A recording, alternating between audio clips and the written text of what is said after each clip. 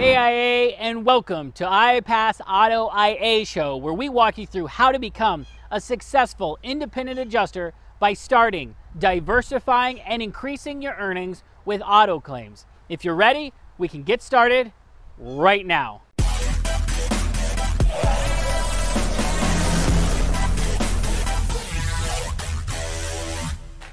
On today's show, I'd like to walk you through why you're not gonna make it as a catastrophic adjuster.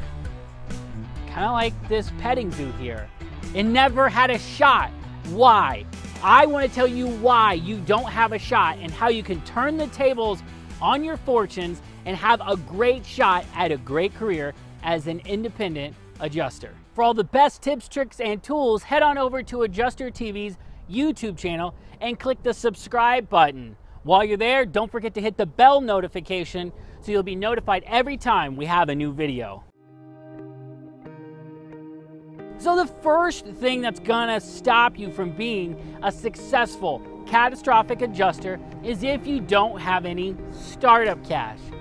Most of us live paycheck to paycheck, and having to gather money in the event that we're deployed to a storm is tough.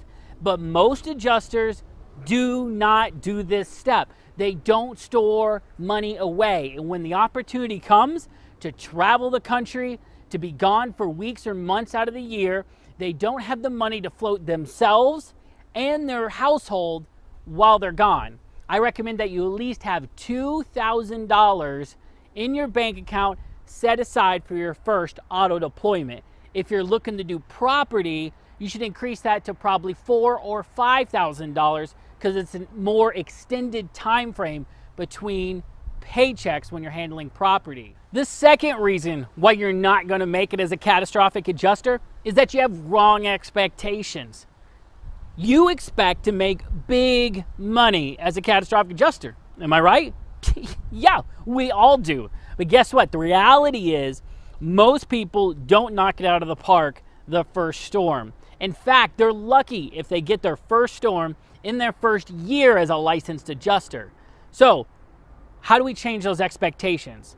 Your expectations should be that you're going to break even on your first few storms. You heard me right. Unless it's a Harvey, Irma, Sandy, Katrina, you are at the bottom of the pecking order, the bottom of the totem pole, the end of the list, the end of the line. You are not the premier person who's going to get the best storms and the best opportunities, but you need to show up and show off on the storm even if you're not making a ton of money. For me, as a full-time cat auto estimator and adjuster, I made $40,000 to $60,000 a year from cat storms. That was working pretty solid from March to August, off and on. Sure, we had downtime, but we were working most of the hail season. I've seen very few people earn over $100,000 as a catastrophic adjuster if they weren't in property. But here's the problem.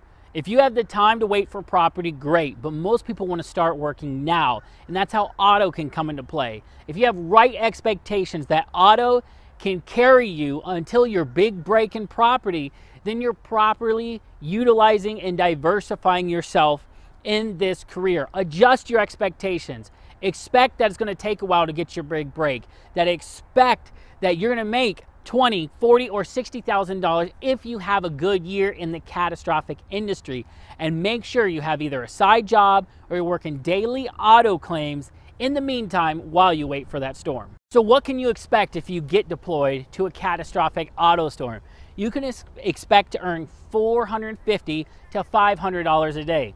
That sounds like great money, but when you're spending up to $100 on hotel, when you're spending money on gas, when you have a separate household spending money at home, and you're spending $50 a day in food, you can quickly be going backwards on your income. You need to have right expectations about pay and right expectations about what you're going to be able to earn and keep. The third reason you're not going to make it as a catastrophic insurance adjuster is if you're waiting on your golden ticket. If you're sitting around thinking opportunity is going to come find you and that you think you're super valuable because you have 1 or 2 or even 3 adjuster licenses, you're wrong. You need to do some things to make yourself more valuable to IA firms. Go get a New York license. Go get more adjuster licenses. Attend conferences and seminars.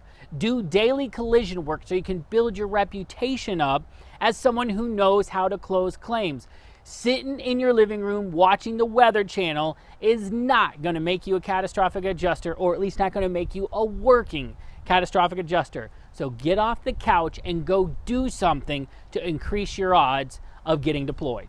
The fourth reason you're not going to make it as a catastrophic adjuster is you won't survive the valleys. This business is feast or famine. You've got to have a part-time job of some kind that's easy to get and easy to quit in between the catastrophic storms. One thing that we suggested iPath is to work daily auto and property claims in between storms. Having a diversified career is a great way to sustain yourself throughout these valleys, throughout the feast or famine. You need to have work more often than you're going to get called for catastrophe storms. The fifth and final reason why you're not going to make it as a catastrophic adjuster is if you don't control your expenses. I see many IAs who feel like they're making big money, earning $450 or $500 a day or bigger if they're on property storms, and they spend their money faster than they're actually earning it. Between your household expenses at home, your travel expenses that you're incurring, and the unexpected things that pop up during a cat storm, like replacing a computer, cars breaking down, expensive hotels, you will run out of money so fast. You need to control your expenses. Use things like Priceline Express deals. Eat off the value menu. Try to cook in your hotel room.